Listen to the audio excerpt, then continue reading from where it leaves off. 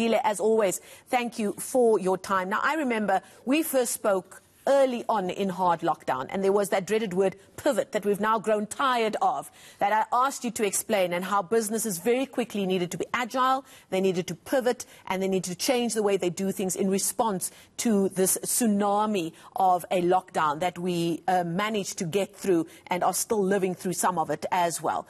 What of these changes do you believe are here to stay, and how can entrepreneurs take a hold of it?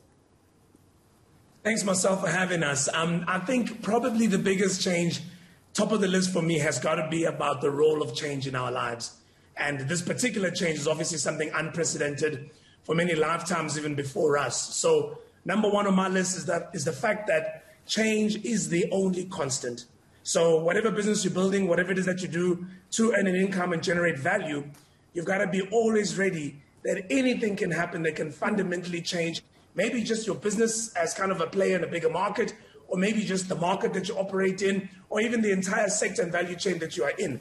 But the one thing COVID has showed us is that an event can happen in a relatively short period of time and fundamentally change just how business is done and how people want to transact. You look at how we are all shopping nowadays, just behaviorally. You know, online banking and online shopping has always been there. It's not as if it's something new. But nowadays, we are more inclined to do online shopping because we've gone through the lockdown that we've had. Look at how we use property. You know, serviced offices were always there. You didn't have to go, kit out a whole brand new office. You could quite easily go and lease an office that's fully furnished for you as and when you need it. But now the demand for that kind of space has increased. And we've seen the same thing in many other sectors as well. So number one on the list for me is that if your business cannot withstand change, you have a real problem in your hands going into the future. Now, you've got another one of your very popular I'm an Entrepreneur Summits coming up, and the theme, funnily enough, is the art of reinvention. I mean, that really is perfect timing, isn't it? What are you going to be focusing on there? Absolutely. In fact, you know, and I guess that's why we're talking about change. We're talking about that dreaded word pivot, because the reality is that we all have to step back and have a look at what we're doing and determine for ourselves whether or not we can still remain competitive in our industry. So come the 17th of April, all online, we're going to be running our first installment of our I'm an Entrepreneur Digital Summit, happening at 10 o'clock. That's next week, Saturday, frankly. And the focus will be on lessons on how one can actually go ahead and make that shift and reinvent what they do. In fact, my guest entrepreneur for this one, Vuyi Zondi, runs a skincare business, which, as you can imagine, people are not going to work as much as they used to before. So they may have felt that, maybe I'm not going to use skincare that much. But, one thing we learned is that we're all going to be on these platforms, as you and I are talking this morning.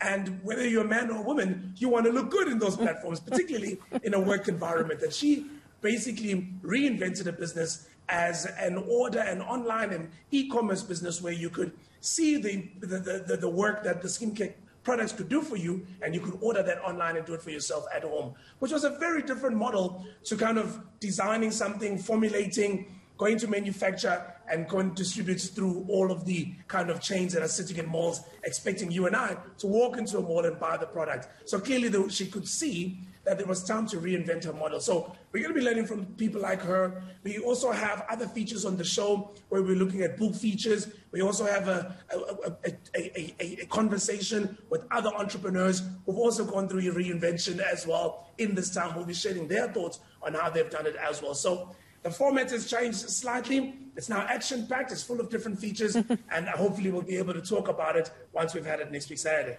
Just very quickly before we go, we spoke about the rise of digital and how the lockdown has really sped up how this has become part of business and our daily lives. What would have happened over perhaps 15, 20 years has now happened within a year. But do you believe that there is still a gap for businesses that are perhaps more tangible, more sort of service-based, and not so much focused on digital? Surely there is still a gap for that entrepreneurs shouldn't be ignoring just because there's this obsession with all things digital and e-commerce. One of my favorite quotes by a top South African businessman is that the role of business, Marcel, is to serve. In other words, we exist only because there is a consumer who needs or wants our service. So absolutely, there is room for various businesses, and the kind of brick and mortar or touchy or service or goods businesses, absolutely there's room. Why? Because there's consumers who need your product. But where I do think technology plays a role, and you cannot ignore it, is potentially one in the manufacture of those products. So there's going to be new, easier, cheaper, quicker, faster ways to manufacture whatever you used to manufacture before. You've got to be open to that, because there's innovation there that if you're not open to, you're going to be left behind. And perhaps on the supply side, how the product is delivered to the customer has also fundamentally changed, in that we may be less inclined to kind of interact in person and may want to be able to still have access to those products and services, but in a way that's convenient and easier and just a lot more adaptable to the times we live in, and therein lies the role of technology. So I think that it's myopic to look at technology as, oh no, it means the tech startup, or it means the business is built on the internet. Technology touches us across the value chain, all the way from manufacture to delivery to customer. Indeed, thank you so much for your time. A quick hard sell there. Andile Khumalo, the founder of I Am an Entrepreneur. As you heard there, they've got a summit coming up next week.